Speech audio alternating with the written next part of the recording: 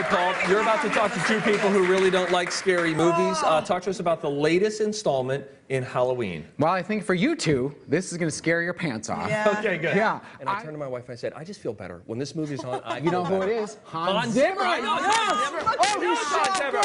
I know.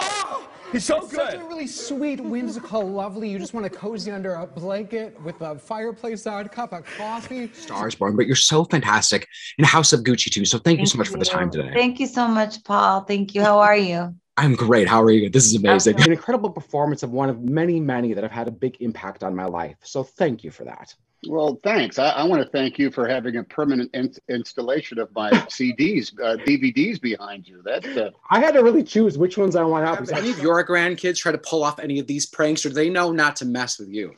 I don't know. My grandkids, they're very sweet. They don't. So forceful, but then you're laughing at the same time because Spike Lee does that balance of getting you to laugh. It's like how ridiculous this is, Sure. but then punching you in the gut at the same time. Like if you come out of this movie emotionless, you're not paying attention to what's going on. Sure.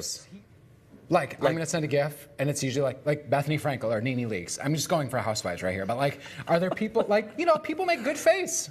Like Chris Pratt, like. What advice do you have for people that are wanting to be active but are too afraid of that shaming, or they don't really know where to start? Oh, I think that, wow, what a great question. Right.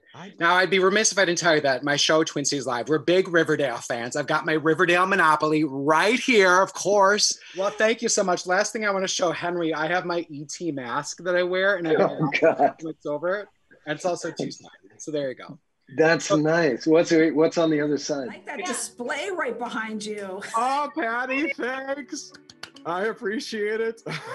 Thank you so much for the support behind you there. Oh my, I'm just glad you noticed. Thank you. Yeah. I felt like we were just watching Frances McDormand like being one with nature, and the kind of the power and the beauty of nature is on full display in this movie. Well, you sell these movies. Yeah, now I want to watch. You should be a movie reviewer. You should review You should these. do this. This is, you guys are onto something here. No, that's real news. That's on our Facebook page. Thank you, Paul. We love your movie reviews. You can visit Paul's website. It's paulstriptothemovies.com for more movie reviews. You can also listen to Paul on the Colleen and Bradley Show on My Talk 107.1 every Friday.